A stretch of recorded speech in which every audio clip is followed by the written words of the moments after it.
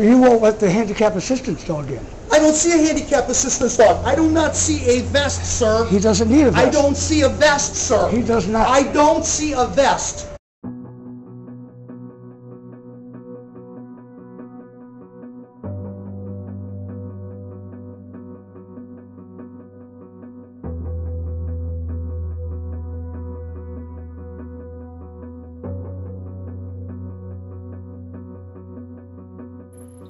In 2010, revised ADA requirements defined a service animal as a dog that has been task-trained to mitigate their handler's disability. The ADA was also carefully worded to avoid requirements that would allow a business to discriminate against disabled handlers for using a service dog.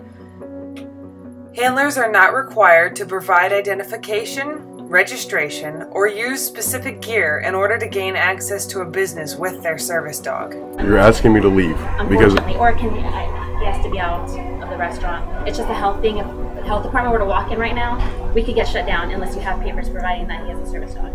Unfortunately, many business owners and the general public remain ignorant of the laws. The result is what service dog handlers call access challenges. Stressful and embarrassing events, these challenges threaten the effectiveness of service dogs to their handlers.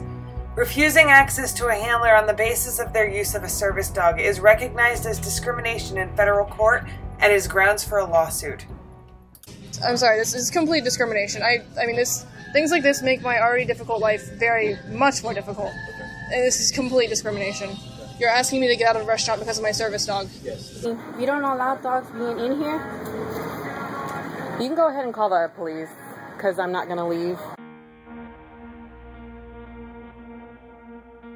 An essential part of the problem is a lack of understanding about the various functions of service dogs. The majority of the general public recognizes a service dog as an animal that has been trained to assist a blind person. Dogs assisting those with seizure disorders and hearing implants are often publicly recognized as well. However, the ADA makes no restrictions on the type of disability that a service dog can mitigate. This means that dogs working with people affected by mental illness, traumatic brain injuries, amputations, neurological disorders, and other disabling conditions are all legally recognized as service dogs. However, because of difficulties with access challenges and judgment from the general public, handlers may be hesitant to use a service dog, even if the dog has a positive effect on their quality of life. Show me the paperwork for the service dog. Show a service dog. Okay, he's wearing his California, Los Angeles registration number on him right there. But you're not supposed to be asking me. You can't require... This is not a service dog, sir.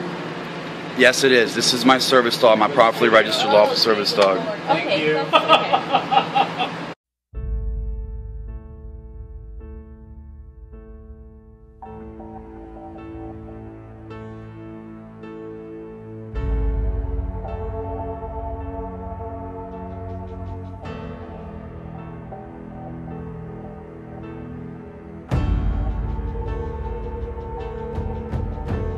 He came here with the service dog they recently gave him and says a Starbucks employee basically asked him to prove his disability. The San Diego-based Marine is upset with how she says American Airlines treated her husband and his service dog. A Florida teenager is speaking out after she says a Pensacola police officer asked her and her service dog to leave a fast food restaurant early this morning.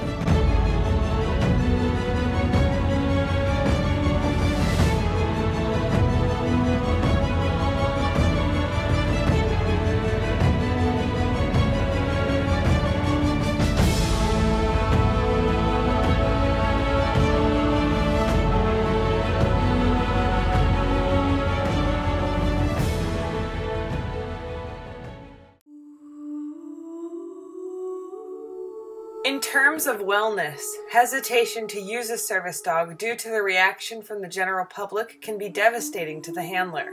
A 2012 examination of multiple studies of human and animal interactions revealed that the presence of animals has a positive effect on humans by raising oxytocin levels. Oxytocin is often referred to as the love hormone, as it is closely associated with the relationship between mother and child and intimacy in couples. The presence of heightened levels of oxytocin reduce stress and provide health benefits like regular sleep patterns. Oxytocin might, in this case, also be dubbed the wellness hormone. Because the presence of an animal has been scientifically proven to raise levels of oxytocin, it is logical to deduce that oxytocin is also able to positively affect a person's wellness. Therefore, animals affect a person's wellness.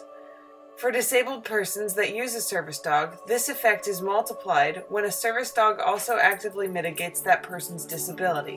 Where a disabled person might suffer in some of the dimensions of wellness, such as the occupational, social, and physical dimensions, a service dog is capable of improving those dimensions.